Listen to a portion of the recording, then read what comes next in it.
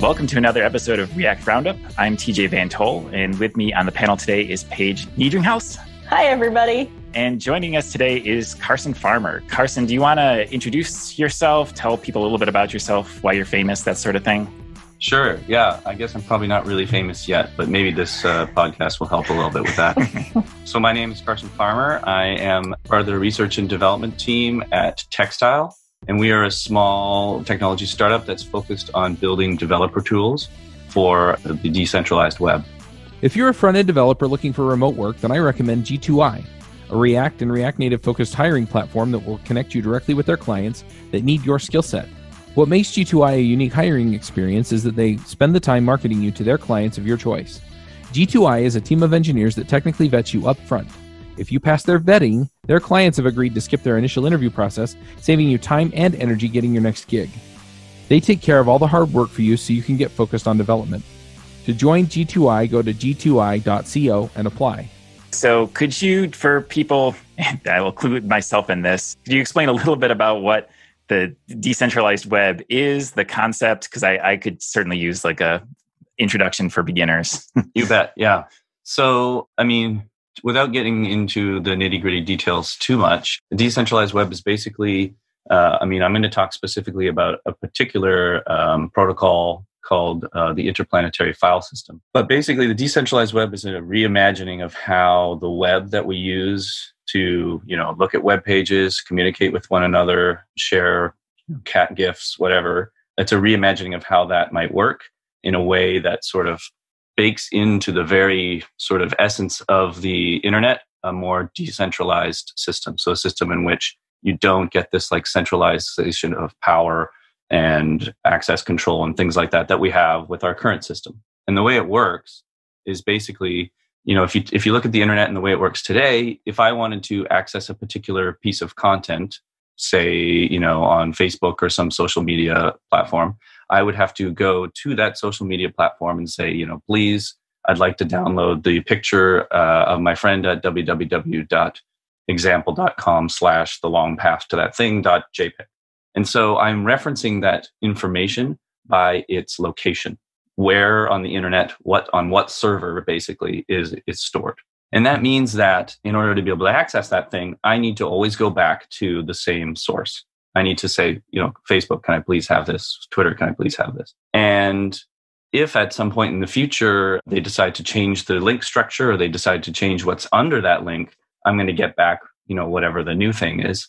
And that can lead to things like link rot, where basically something that existed at a particular URL at one point in time is no longer there.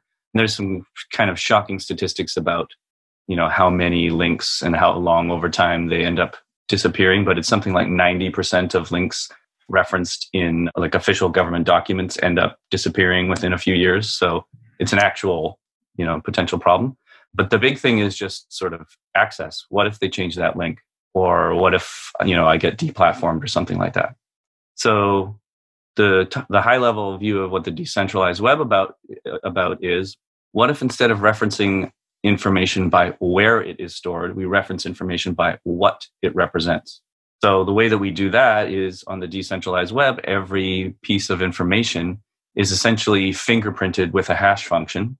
And then when my browser or my local, whatever I'm using to access this web wants to fetch some information, instead of saying, hey, Google or Facebook, can I have this thing at this location? It just says, hey, network in general, I want the thing that looks like this. And then whoever happens to have that information can send it back to me, sort of like torrenting. And so that means that I no longer have to go to the specific source. I can go to whoever else on the decentralized web happens to be storing or seeding the data that I'm looking for. It's interesting. So you're saying like obviously the files themselves would still have to live somewhere. So is there some sort of strategy where, this almost sounds like you mentioned torrenting. It almost sounds a little like Bitcoin to me as well, in a sense, because it's sort of decentralized. Would it be, because obviously not everybody in the system could have like a total copy of the entire internet. So there'd be some strategy where like everybody in this system would store like some chunk of these files, or I'm sort of trying to wrap my head around how these files would still actually end up stored so that if you wanted to get it by this fingerprint again, how that would actually work. Yeah, that's a great question. So certainly it's not a magical, thing where you just have it on the cloud. Someone has to store that data. And so actually IPFS, the one that the sort of system I'm specifically referring to here, is a bit unique in that respect. So, off the top, there are actually quite a few different systems that you might be interested in. But the way that IPFS works is essentially you are only ever going to provide or seed data that you have accessed. So if you're sitting there on your desktop and you're accessing, say, a particular web page over IPFS, and you've now viewed that web page and you've enjoyed it, and it's just now sitting in your local cache. Now the next person that comes along and wants to view that same web page, they can either pull it from you or whomever else has potentially recently visited that page. So you essentially are only caching things that you're accessing. What that means is that things that are popular are more readily available for the rest of the network, and things that are very unpopular, like your own personal diary or something like that, will be much less likely to be easily routable by the rest of the network. So in order to fix that problem, there's a couple of different solutions, but one of them is basically just adding an incentive layer to store things. And there are services called pinning services, which you can say, like, I've got a particular data set that I think is really important. I will pay this third-party service to pin it or to seed it for whoever wants to access it. Or, and we can get into this a little bit later if we want, things like Filecoin exist as an incentive layer on top of IPFS and similar systems. And Filecoin is essentially a sort of unique blockchain solution for actually incentivizing businesses, individuals, and companies to store and have data available. So IPFS, Interplanetary File System, that's a heck of a name, first of all. I haven't heard of it before. Am I thinking of this right? Would this be like almost like a competitor to HTTP? Is that sort of, do I have the right mental mindset for this? Totally. Yeah, exactly. This is effectively like a new protocol like HTTP that is designed essentially from the ground up to try to shift away from a pure like client server call and response model to something more like torrent at the actual base web and internet level. So exactly, that's exactly right. I'm curious too. So how much of this is, just because I haven't heard of any of this coming into this, could you, like, how much on the scale of like this being like a little experiment to this being like a full scale production use, like how far along in the process is this? Like, are there real people using this? Is this like a sort of an academic experiment at this point, somewhere in between? I would label it as, I think so there's a company behind it called Protocol Labs. Protocol Labs is also the company behind Filecoin. And Filecoin, I believe, was one of the largest ICOs during that whole ICO phase, where a lot of different blockchain and coins were coming onto the scene. So they're fairly well funded. And IPFS has been around since about, I want to say 2013. So it's no longer, it's shifted from pure academic experiment to, I'd say, beta level software at this stage. There are multiple companies, including, our Textile, that are building business models on top of IPFS and its underlying technology. There's quite a bit of interest from some larger, Netflix has actually contributed code and concepts and usage to IPFS for essentially syncing data across data centers. So actually a lot of very large technology companies that need to sync large volumes of data between data centers use either IPFS or a similar content addressed concept, just so that they don't have to worry about shifting data from here to there. Instead, they can just say, I want the data that looks like this over here. So there's some benefits across there too. It's not just a sort of consumer level piece of technology.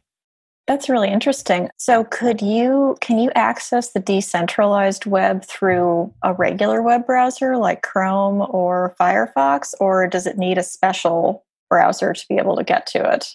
That's also, you guys are on fire here. So yeah, that's a great question. So the way that it works is, in theory, if we wanted like a pure IPFS or decentralized web browsing experience, you would access data using the IPFS. So instead of HTTP : it'd be /IPFS. And that would be, the sort of like ideal framework. If there are browser plugins that allow you to do that directly for Chrome and Firefox and Safari, and I think all the major browsers actually. Also recently, Opera on Android has released native support for IPFS protocol and a few other crypto and decentralized web protocols. And then in order to sort of bridge that gap, because not all browsers do ship with an IPFS capable peer, there are also things like gateways. So gateways are essentially IPFS peers that are running on servers across the cloud that speak both IPFS and HTTP. And so what you can do is you can request content on via IPFS through these gateways, and then just a regular browser is able to display that data using all of the nice optimizations that browsers are good at without necessarily speaking IPFS at the low level. And then, there's browser plugins to make some of that possible. And then you can also run a local IPFS peer on your desktop, or in some cases, even your mobile device. And then you can actually just connect to your local gateway. So you can kind of turn your own laptop or whatever into a gateway as well. Oh, that's very cool. Yeah, it's nice. A lot of the developer community around IPFS are, we're a little less worried about being the sort of purist, like, it has to be purely decentralized. You have to be pragmatic if you're trying to, kind of reimagine how the internet might work. There's phases that has to happen, and it's not a light switch. So the gateways are a great way to start to make that happen. And our team spends a lot of time trying to make sort of existing Web 2, if that's what you want to call our web that we have today, the Web 2 sort of developer tools and experience feel, as we transition to Web 3, it still feels like a Web 2 kind of experience. A big part of how our team thinks that this shift to a more equitable and decentralized web might happen is it's not going to be because your everyday internet user necessarily cares about this. It's going to be because developers find, useful tools and find it easier to deploy websites and find it easier to deal with user data, and they build better experiences, and the users come that way. And that's often the way that these sort of technology changes happen. So, Carson, how did you get into it? Because this is something that is not even on my radar really as a developer. So how did you get started with this? Cool. Yeah. I mean, our team, and just to highlight, we've got a small team, but there's myself, Andrew Hill is the CEO, and Sander Pick is the CTO. And then we have Aaron Sutula and Ignacio. And we're all kind of came at this from different perspectives and angles. But ultimately what it did is it solved a specific problem for us. IPFS, was a sort of like, that's the thing we need to solve this problem. And that problem was, a lot of our team was really interested in some of the issues around data privacy and data sovereignty and data control on the internet. And, not to beat a dead horse, but, all the issues around Cambridge Analytica and a lot of the stuff that we've been seeing over the last couple of years, if you sort of take what's going on there and then extrapolate, okay, if that's what we have now, what is this sort of eventual future we might see if things keep going the way they go? We just didn't really like what that was going to look like. And so we started as a company trying to figure out what could we do technology-wise to build a sort of better future for people's private data and for their social data and for their data on the web in general, to make it so that people could control it better. And one of the big pieces that came up was basically, if you didn't have to go to a particular location to access your own data, but rather could just reference what your data is, i.e. content addressing, then you can suddenly start to imagine a whole bunch of new scenarios, new development scenarios, new user scenarios in which I have a lot more control over who and what has access to my data. So and I can talk about that thing all day if you want, but that's how we came to this space, is really as a piece of the technological solution to solve a pretty, like fundamental problem about user data. Yeah, you sort of anticipated my next question, because I'm sort of curious, like the specifics of that. So considering this is a decentralized system and content is being hosted by potentially multiple different nodes or people or whatever, how does the protocol ensure that, say, like I upload a private picture to a social network, something that's supposed to be gated to a few people, how does the protocol ensure that like that picture doesn't get hosted by, say, my neighbor or whoever has it on their device? I'm sort of curious how that works. That's an interesting piece of the puzzle, because at the sort of low-level layer, IPFS, the protocol, it doesn't really care who has what, right? It's just like, I want this data, and it uses a protocol called bit swap bits of that data back between peers. So that very low-level IPFS layer doesn't really care about that, just like HTTP doesn't really care about access control in the broadest sense. And that's where Textile comes into play. And so we provide a bunch of tools for developers to essentially model that sort of access control behavior on top of IPFS. And another nice way to think about IPFS is essentially it's called the interplanetary file system. It's meant to be treated like one giant file system that the entire universe or maybe not the universe, but it's interplanetary, so I guess our solar system could potentially access, where it's one giant file system, and you're going to like request files and things like that about based on their content. And so you can start to imagine, okay, if we have this one big file system, just like on your local laptop, you can do things with that file system, like you can run a database and store database updates on that file system. And just like your file system doesn't necessarily, it has some access control tooling built in, but the file system itself doesn't necessarily care so much about that. So the applications built on top of it are what provide access control and encryption and things like that then enable that very specific private sharing of data. So we have a product that we call ThreadsDB, which is a database built on top of IPFS that is distributed, but that provides access control and encryption tools so that I can add something to IPFS and I can share it with a small group of, collaborating peers, or just with family members or something like that. And that database, the table in that database may, include my photos and comments about those photos and so on and so forth.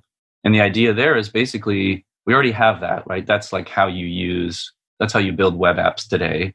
In many cases is you've got some front end, and then you've got some back end with a database. Your front end, modifies some state. That state gets updated on your back end, and then you access that, and other people can access that, and blah, blah, blah.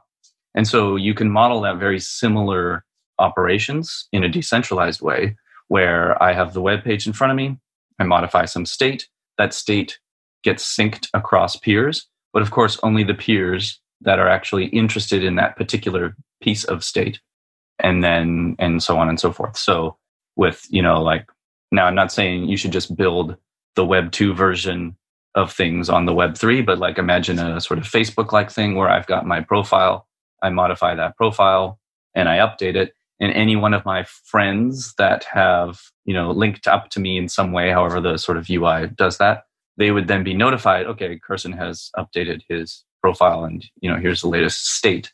The really cool thing there, and something I didn't mention about IPFS specifically yet, is while it is all content addressed and decentralized, it's also peer-to-peer. So in theory, I could actually get those updates directly from whoever actually created those updates. And in practice, that doesn't always work because, if it was a mobile device, I probably already stuck it in my phone. My phone's turned off, so I can't pull that update from your phone anymore. So Textile also provides a bunch of essentially like always-on cloud peers that do a lot of the proxying and routing for people, so that even if they do pocket their phone, their updates and state and data will still be available. Yeah, I was actually going to ask about how that works with cache invalidation. Like, if one person has it, but then whoever actually owns the piece of content updates it, how do you prevent somebody from getting the old view or content or whatever? Well, so in any peer-to-peer system, that's totally a possible state to end up in. Mm-hmm. And there are a bunch of, and so that's an interesting problem, right? Because there's actually two problems there. One is, like stale state. And, that's entirely possible. And the assumption is if you have if you're able to access the web in general and you have a good enough connection, eventually you'll get the latest state. But it is possible that you'll get out of date, or you might even get things out of order. And ideally, when I make a change on, my local peer, or I'm using some cloud infrastructure and it's making updates across other peers, ideally we get that all in the same order and the right order and everything works great. But, the internet's sometimes flaky, so that's not always the case. You might get things out of order, and it might be just like a diff, right? Because you don't want to be sending full state for every web page that changes all the time. So you want to just send small updates. And if you don't get those in the right orders, things can happen. So there are a couple of really cool things that have happened over the last decade, which have made things like these decentralized updates and peer-to-peer systems a lot more usable. Like a lot of this tech has been around for a while. Torrents and torrenting and the concepts there have been around for a long time. And some of the sort of like data structures and decentralized hash tables or distributed hash tables, these things are not new concepts. But what is new is that they've all kind of gotten to a mature state at the same time, and they're now usable. And we've seen some systems and how they work and didn't work. And so a lot of the best in class and best practices have come to a head right now.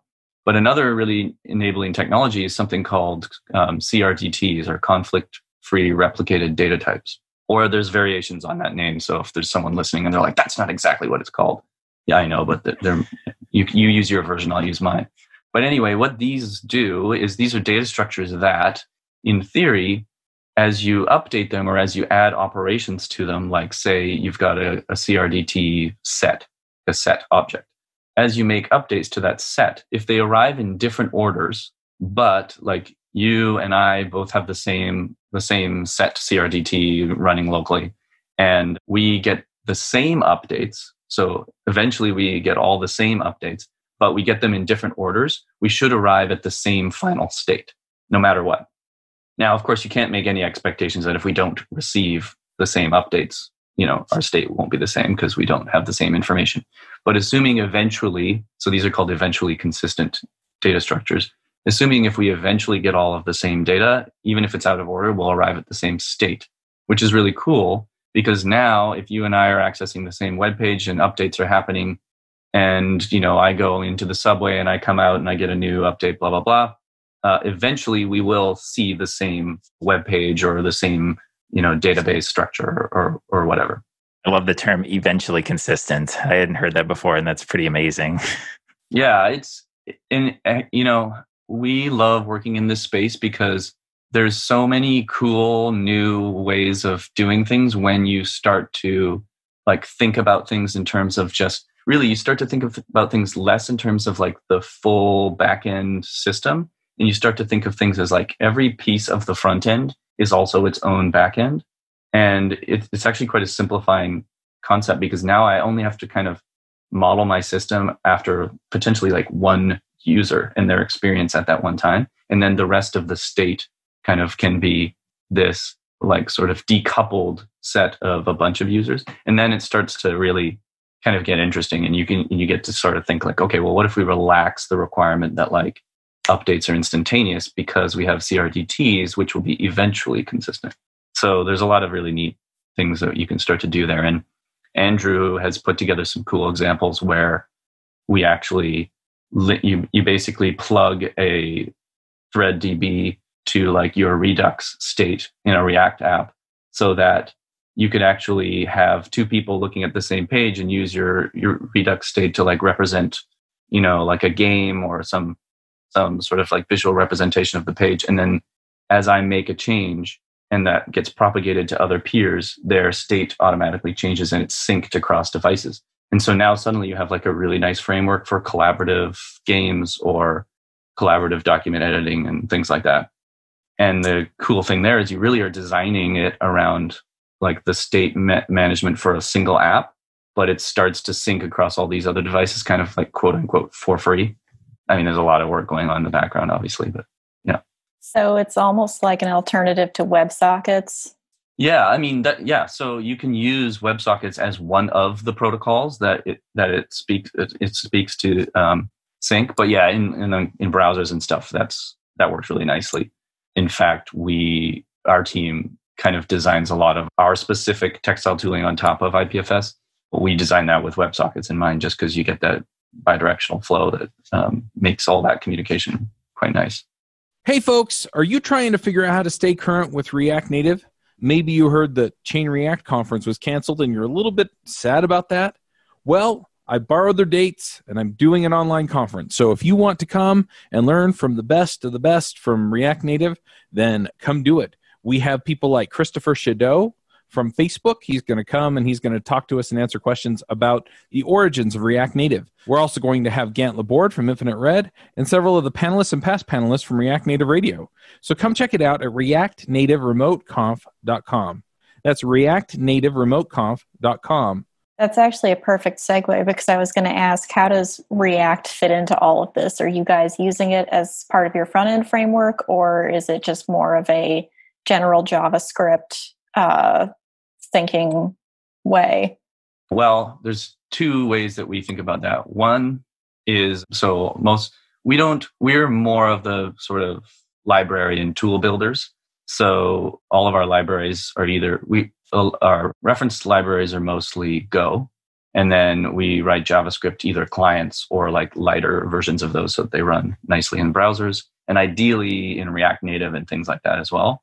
And so from a UX perspective, our team builds examples and components and things in React.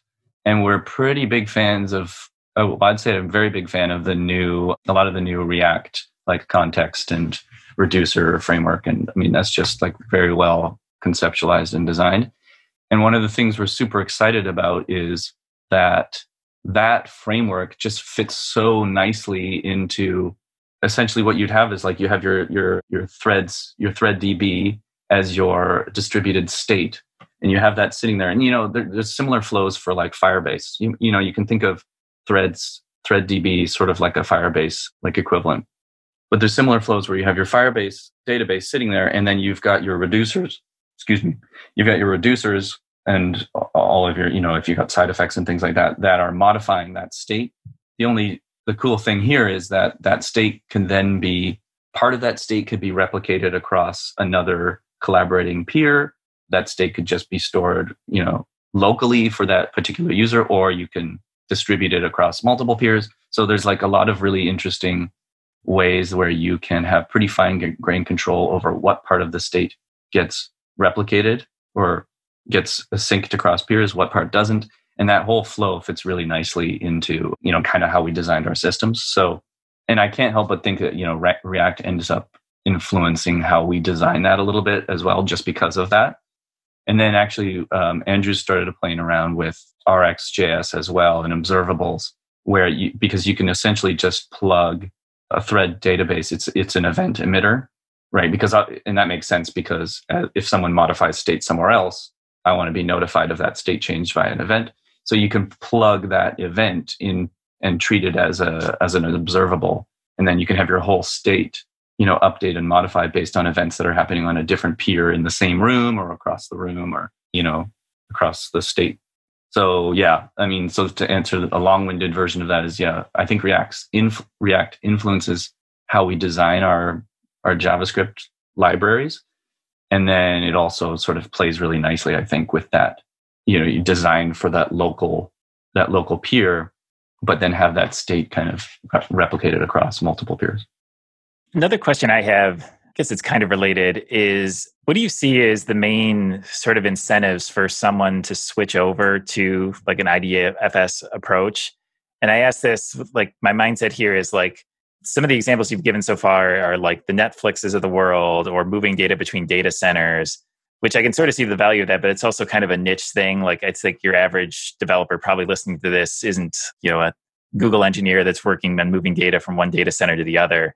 Is there an incentive for like your average developer working on web apps that's super comfortable with HTTP today? Like, what's their sort of incentive to check this out or look into this? Is it like maybe like more of a short term or long term? I guess I'm just sort of curious how you view that. I think there are three legs to that stool that I'll try to pull apart. So, and some are shorter term and some are longer term. The longer term one I'll bring up at the end, and that's the one I think I am and probably my whole team is most excited about. But the first one is when a developer doesn't need to worry about where something is stored, and all of these things are sort of tied together, but when a developer doesn't need to worry about where things are stored, then they can start to get a little bit more creative about things like how they treat user data and some of the rules around GDPR and things like that. So, and potentially, if you're designing your app so that you don't really have a backend anymore, you just have like a front end where your user's data is being synced across devices or things like that, directly peer-to-peer, you can worry a little bit less about like your backend infrastructure storage, storing passwords and things like that. And one of the big things that, people think of when they think of decentralized web is crypto stuff. And that's not necessarily the case. That's like one piece or even a different angle on decentralized web. But you do, because that technology is coming along at the same time, you do start to get things like, quote unquote, universal or decentralized identities. So one thing that we're seeing starting to happen now is that users are able to have, identity, I think is not the right word, but some representation of a user, like their ID, their public keys, and all this stuff. It's now a lot easier to bring that stuff with you across different apps. And so a new app that comes along that says like, I want to provide an awesome experience for my users. When their users come on board, they may already have essentially a username that they want to use with that app that may be tied to a blockchain, may be already stored on IPFS somewhere else, whatever. But now suddenly that app doesn't need to worry about the infrastructure required to have user information, to have, profile data, to have all of these things, because maybe some other app has already provided that, or maybe, that user is just storing that stuff locally, or maybe they're using Filecoin. All this stuff could, in theory, seamlessly coexist. But suddenly an app developer doesn't need to worry as much about that backend infrastructure. So now privacy is a little bit less of a big deal. And it's easier to like satisfy GDPR requests and things like that. Coupled with that, now suddenly you have this really potentially interesting framework. And I think I gave you a link to a talk that I gave at Ethereum Denver a while back, where essentially you can think of this as like users bring their own data to the applications that they interact with. This is starting to get a little longer term, but the technology exists to do this already, which is I'm a user and I download your app. And I don't know, it's a photo app, right? And I take some pictures with your app, and those pictures get added to my local IPFS peer, and then they get added to my like photos profile. Okay, and that's stored on IPFS, and we use ThreadsDB because I'm going to plug my own thing, obviously, and that sort of thing is available. Now a new app comes along, and it's a photo filter app. Okay, that's all it does. It does really awesome filters, and you can put bunny faces on people. So in our existing Web 2 world, that new app is never going to compete, right? Because there's already an app that has all of the data, has all the photo data, and they're just going to add the feature to add bunny ears to those photos, right? But in a Web 3 world, or at least this Web 3 world we're talking about here, where users bring their own data around with them, that's not necessarily the case, right? You don't have this walled garden anymore. Now you have a sort of like big open plain. And so my new app can come along and I can say, look, I will put bunny ears on all your photos if you want. You just have to acknowledge or give access to those particular photos. So there's where the access control piece comes in. And now I can write an app that's just like really darn good at putting bunny ears on photos. And I can provide that as a nice service for the user, and they can sort of access that.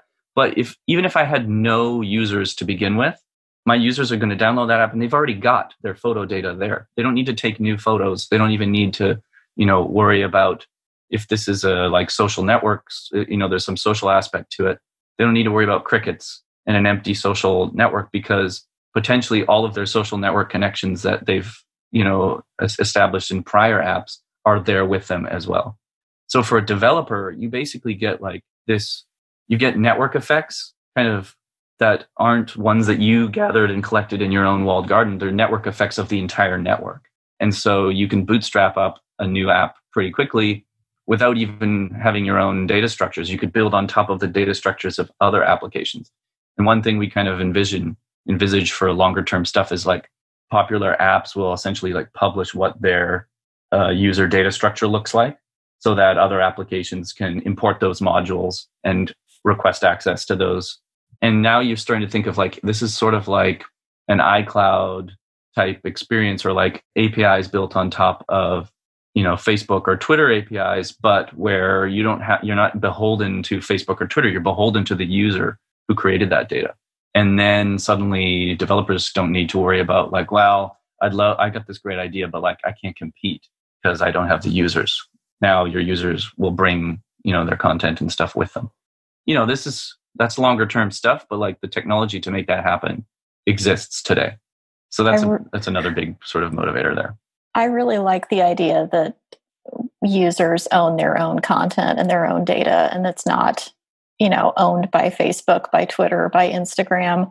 And this is just me thinking from kind of the company side, that has got to affect and scare companies like that do have so much of our data, and Google even just, owning what we search for, knowing so much about us. There's got to be companies that don't want that to be a possibility and don't want users to know they could be the ones who are in control of their own content. Yeah, I imagine so. Yeah. And of course, that's the case for any sort of new direction or new technology. It's, there's a lot of people who have invested a lot of time and money in our current system. And, I should mention that there's a lot of really great reasons why centralized sort of access control and things like that are useful. And that's not going to go away, right? Like the web that we have now works really great. And there are a lot of really great reasons to have like a centralization of resources. So not everything is going to happen that way. And I think there's still going to be, probably reasons to have companies that aggregate information in order to provide better user experiences or what have you.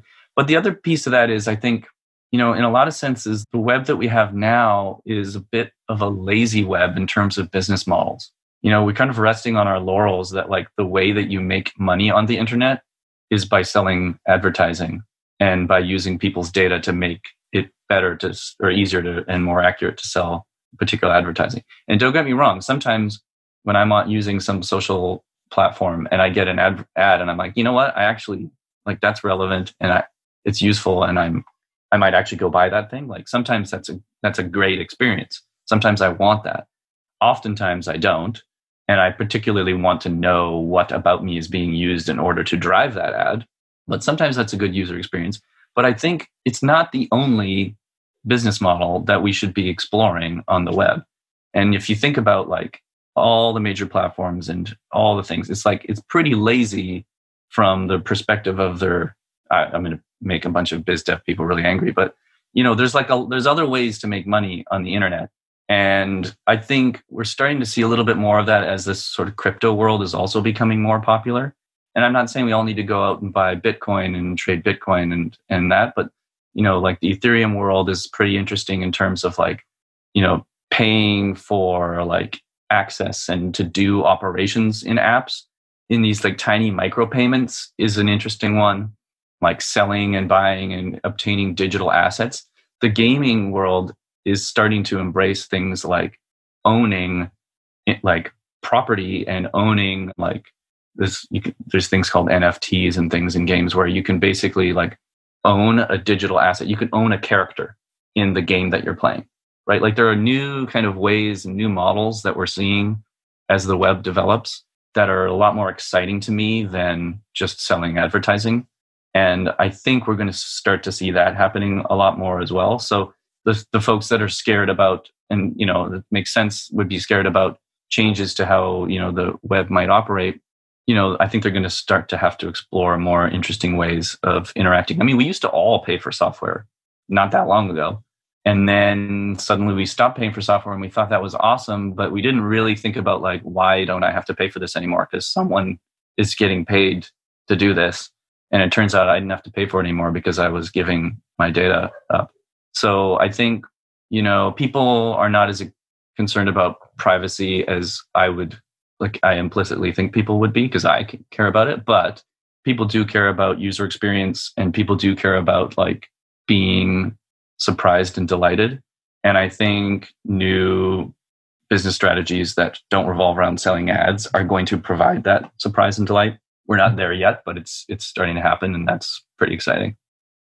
So Carson, I'm curious, for anybody listening to this here that like you completely sold them on it, they're ready to jump straight in, they're super convinced. Where would you recommend, like, what's your pragmatic starting point? Like, if I'm just rank and file developer, I just want to tinker with the technology, where do I go? What do I do?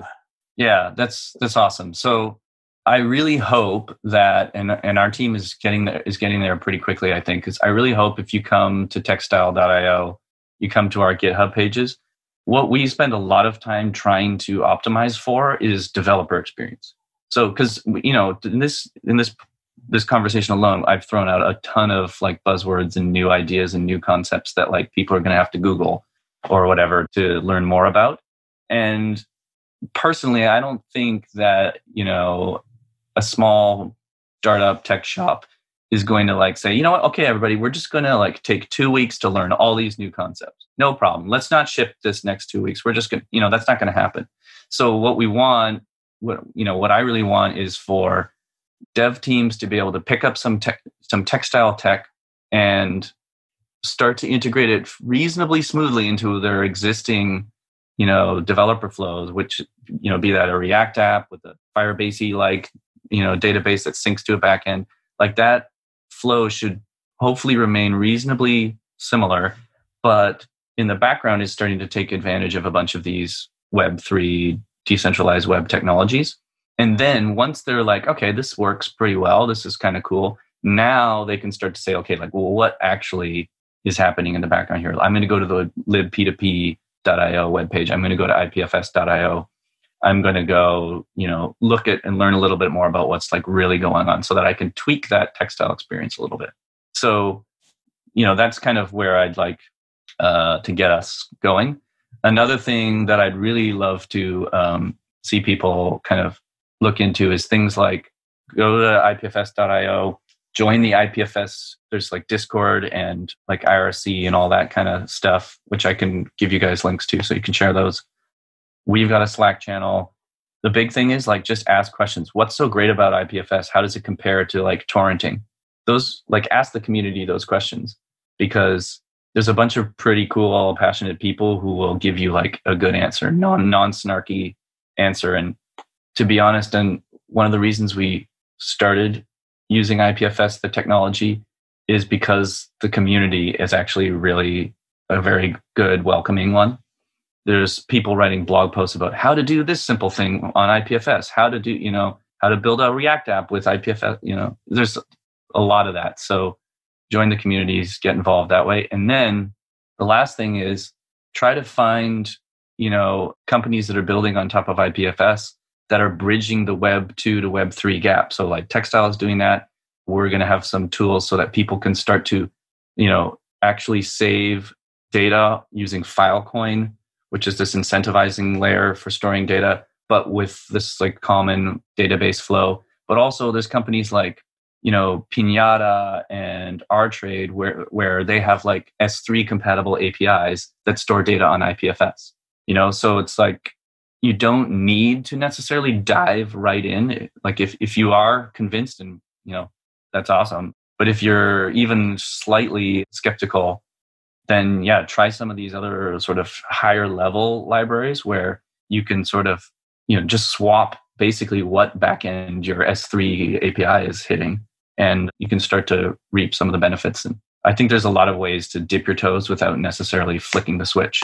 So that's my take home point, I think, is like, there's a lot of ways to start to dip your toes without having to go full bore decentralization. Awesome. Are there any topics that we didn't get to today? Anything else you want to quickly mention? I feel like that was a pretty good spot to wrap up on. Yeah, that was a lot of stuff, I'd say. But for sure, if anybody's interested, the Filecoin stuff, Andrew is the one to talk to about that. So maybe next time he's around. But for sure, if people are interested in that, they should check out Filecoin. The mainnet is going to be launching this summer. And our team is working hard to basically make it so that IPFS and Filecoin play really nicely together, but then also these sort of common Web 2 APIs. So it should be pretty easy to say, create some user data and it goes into the database and they've got some profile, and then to flush that to Filecoin. And the really cool thing here is developers. So I mentioned, developers don't necessarily want to worry about, back-end stuff. And we're starting to get to the point where you don't need to worry necessarily about user data and things. But in some cases you do, right? You want to provide a really solid user experience where you guarantee that their data is available, for how long, blah, blah, blah. So there's some really cool models where now developers can essentially allocate Filecoin or whatever backend system that happens to be. Filecoin is a sort of same, works with IPFS, but where a developer can allocate funds on behalf of their user, and the developer, suddenly all sorts of really interesting business models open up. So the developer can say, look, if you're using my app, the first X gigabytes are free. And then on top of that, we'll store it for 7 days. And if you want to make that data permanent, you click the permify button. And, that costs X amount of dollars to store your data. So you can get these much smoother onboarding experiences where users can start to use the applications right away. But instead of paying the $5 a month kind of fee to, store more data on iCloud or whatever, you can start to see kind of pay as you go scenarios, or set a maximum amount that you want to pay up to, or set you only want to store files for, I don't know, if it's photos, you're not going to look at certain types of photos after you took the photo and showed it to your friend, right? So okay, I only want these types of photos to hang around for a certain amount of time, but if I tap a photo, I want that to last longer. So you can start to have very fine-tuned control of what you do and don't keep, and what you do and don't share, and a lot of that stuff where users have a little bit more control. And then the developer can provide reasonable defaults so that the user isn't being bombarded with questions constantly. But so Filecoin is a really interesting one. I recommend people check that out. And again, our team spends a lot of time trying to map Filecoin onto the way developers think about storage now. So Dexcel is a good place to start, but any place is a good place to start, really. Are you freelancing or moonlighting? Or maybe you've thought about going out on your own? Every week, we have a group of developers at various stages of the freelancing journey on the Freelancer Show to talk about becoming better at freelancing. We also bring in experts to talk about marketing, SEO, and delivering high quality to clients. So if you're interested in going freelance, or you are freelance, check it out at freelancershow.com. All right. So I think on that note, why don't we move on into the picks? So Paige, you want to start us off? Sure. My pick this week is going to be a TV show that's actually in its third season that we've been watching recently, called Killing Eve. It's on BBC America. I think it might be on AMC in the US and Hulu. And it is just a really fantastic drama series that's set mostly in England. And the characters are just, they're nuts, and they're so much fun and interesting to watch. It's a little bit gory at times, but it's really, really interesting. So if you are looking for something more to binge watch while we're all still on lockdown or coming out of it, I would recommend that one. Awesome. So I've got one pick today for Recoil, the library Recoil, which is something that I'm trying to remember the guy's name now. I'll put it in the show notes, but had a talk at the virtual React Europe. And it's basically a state management tool for React for sharing state around components. So it's an interesting new approach because I'm still relatively new to React. I've only been doing it for a few months, and that's something that I struggled with right off the bat. I found context in React super confusing. So I've only experimented with it a little bit, but I've liked what I've seen so far. So if you also don't like state management across components, it's something worth checking out. And I'll toss the links in the show notes. So Carson, what picks do you have? Cool. Well, I think I'm going to go with a book, if I may. So whenever someone joins our team, Andrew gives them a copy of Let My People Go Surfing, which is the Patagonia sort of book on business. It's sort of one of the most interesting books about capitalism, I think, that you could probably read. So I just started rereading it recently, and I just find the prose and the pictures and the concepts really nice. So that's my pick. Awesome. And then I guess just to wrap up, if people want to follow you, if they want to follow Textile, where can they do that? Yeah, so textile.io is the main webpage, and that's a sort of classic landing page for a small technology company. You go there and then find other links. But we use Twitter a good bit, so that's textile.io is the handle there. And then our docs page is a pretty great place to start, and we've just put a bunch of effort into that. So docs.textile.io. I'm Carson Farmer on pretty much every platform that a developer might be interested in. So GitHub, Twitter, I don't know, is there anything else really? And Andrew is Andrew X Hill on most social things as well. And you can find us there. You can find us on there's some IPFS Reddit channels that you might want to check out. You can find us on our slack.textile.io. Come break stuff with us. Awesome. Well, it was awesome chatting with you, Carson. Definitely interesting stuff I hadn't heard of before, but definitely totally interesting stuff to look into. So thanks again for joining us. Thanks, and have a good day, everyone. Cheers. Thanks. Bandwidth for this segment is provided by CacheFly, the world's fastest CDN. Deliver your content fast with CacheFly. Visit CACHEFLY.com to learn more.